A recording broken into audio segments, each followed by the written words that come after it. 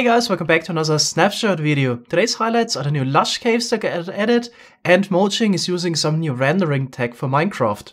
The new Lush caves haven't been added yet to the normal world generation. You need to create a single biome world for that. So all you gotta do is create a new world, then go to more world options and world type single biome, customize, and select the Lush caves.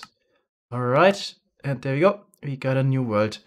The reason why you have to do this is that the 3D biomes weren't added yet. So it's basically not possible that you would have a normal plains biome here at the top and then a cave biome below. If you check in F3, basically every biome, even up to sky limit, is a Lush cave. So that's the reason why you gotta do it like this. Alright, let's check out the new Lush caves. So at the moment, literally every single cave you can find is a Lush cave. So if you create such a world. So the normal old style caves are Lush caves, but also the new ones, bigger caves that got added recently. Here we got one. It's now a Lush cave variant in such a world. It's a bit dark in here. I would say we use some night vision. You can check it out. So let's actually see what we got here. So we got a lot of moss blocks, the ceiling as well. Then we got some glowberries. There's also azalea bushes, vines here on the side, grass, of course, moss carpet, and I think we can also find a spore blossom. You have the particles around, and here got some drip leaves, mostly surrounded by clay. It's also really interesting there's so much clay around.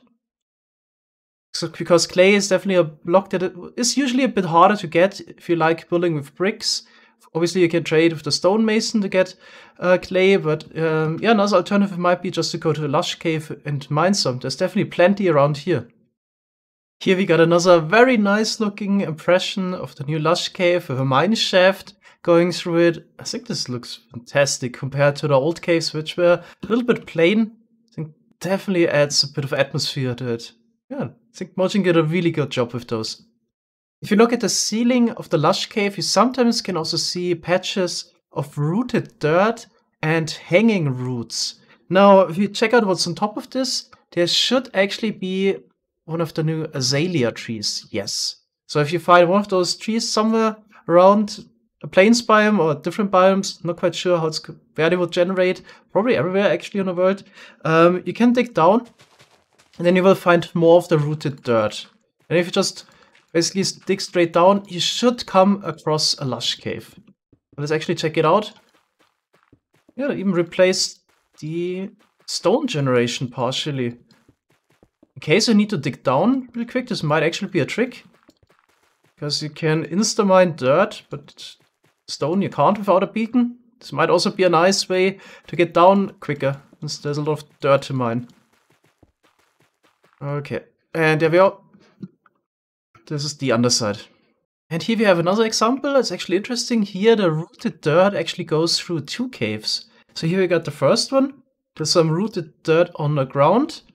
And there's more. And then we finally got the hanging roots here on the ceiling. So it seems like it would always pick the lowest cave. Oh, this looks a little bit out of place. I found some Deepslate gold ore between the clay. I think there's only one logical solution to this problem. We need to add ores for every single block, so clay ore, etc. No, I'm just kidding. Maybe they can just change it so it wouldn't generate here between. Yeah, speaking of new ores, there's also new variants that were added for the map makers. So Deepslate, copper ore, coal ore, and emerald ore. You won't be able to find those in a normally generated world. So just added for the map maker, so you can find them in the creative inventory. But they work like normal ores, so you can put them in a furnace and smelt them. But yeah, as I said, can't get them in a normal world. Let's keep talking about the ores for a second. So the ore distribution changed once again, but it's still probably not final. So it is a bit hard to visualize, so let's just go through the list real quick. So you will find more emeralds in mountain biomes, and there will be more lapis in general, but less copper, gold, and redstone. And here's probably the most important change. You will find less diamonds overall.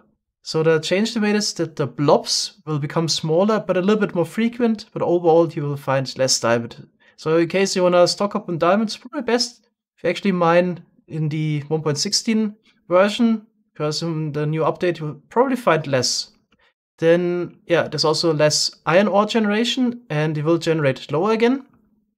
And the air exposure levels of coal ore also got changed, so you won't find them as frequently at the side of a cave wall, for example. You can also go underground real quick and check out the new blob size of the diamond ore. So I removed some of the Deepslate down here. See if you can see some iron ore patches. So here is one for diamond ore, but I found more. Yeah, here's only a single diamond ore. Here we got only 2.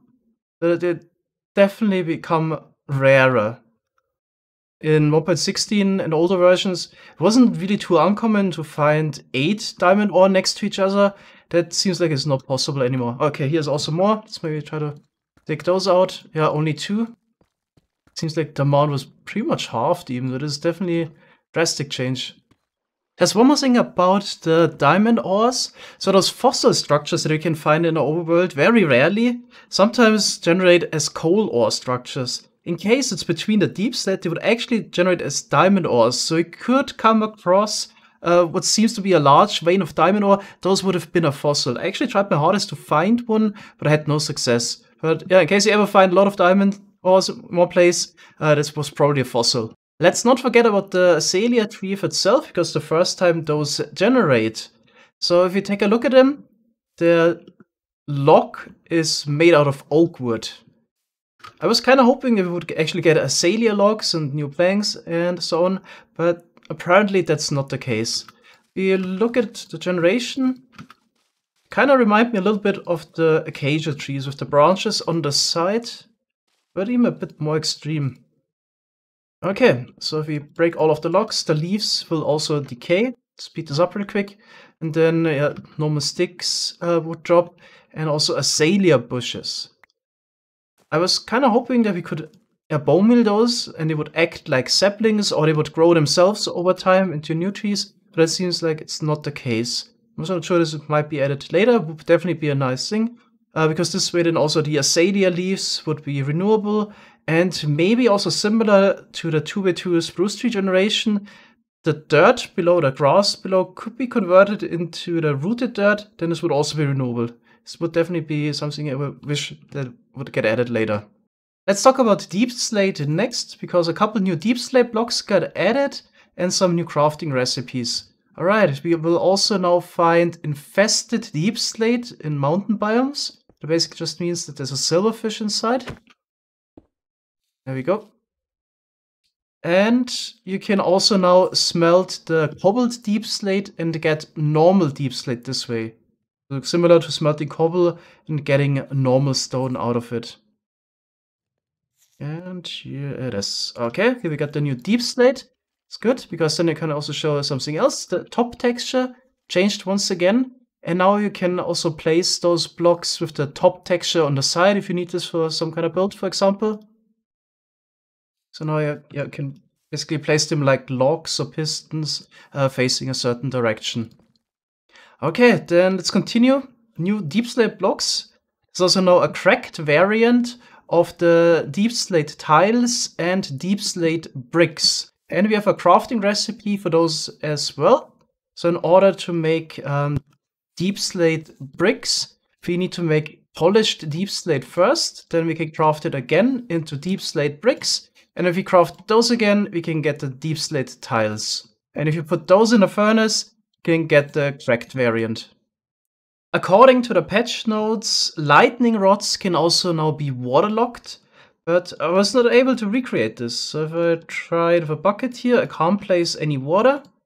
And maybe try to push over the rod, it also replaces the water.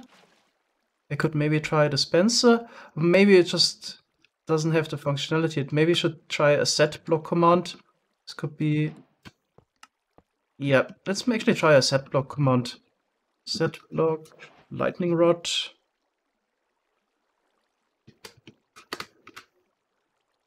No, it doesn't even have a state for it. So it seems like they just forgot about adding that. Next, let's also talk about the new rendering tech that Merging is using and some of the new features. So first of all, the game still looks the same, obviously.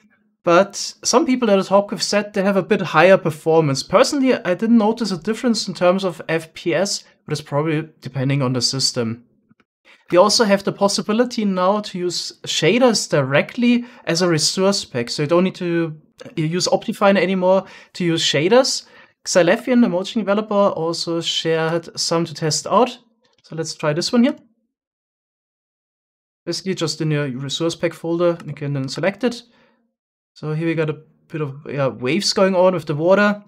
It's just for testing, so this looks a bit weird if you have a single water source, the water is moving in there, but just to show the possibility. And here we got leaves moving, so nice wind effect. There's one more thing we need to talk about. According to the patch notes, you can now summon a slime of a size of 128. I'm going from memory here, but I think the limit before was 64. So let's try it out. Let's summon a slime. And yeah, that one is definitely larger than the ones I summoned before in creative. Oh my god. Damn. Okay, we probably even can't really hit it. No, trying. But we can use a command to split them up at least. So let's kill all slimes in the world. And we should, yeah. One of them despawn immediately because it was too far away.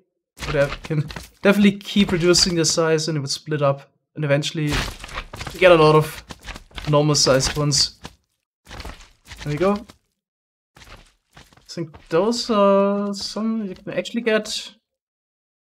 Now we just got the small ones and now we break them down. This would maybe be also a nice idea for some kind of mini boss, a huge slime in swamps sometimes. I would like that.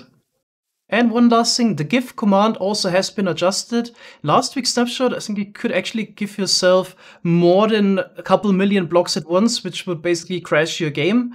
Now the limit of items you can give yourself at once would be 6,400. That would fill a complete inventory. Guess if I go in survival mode, it would also drop down. Yeah, there we go. I can summon a lot of items at once. Should we actually try it with a non-stackable item? Immediately getting attacked by Phantom. Let's be quick. Iron Axe. Can't give more than 100 of that. Okay. So you can only get 100 stacks at once so the game doesn't crash. Makes sense. Alright, that's all for today. Thanks guys for watching and see you next time. Bye bye.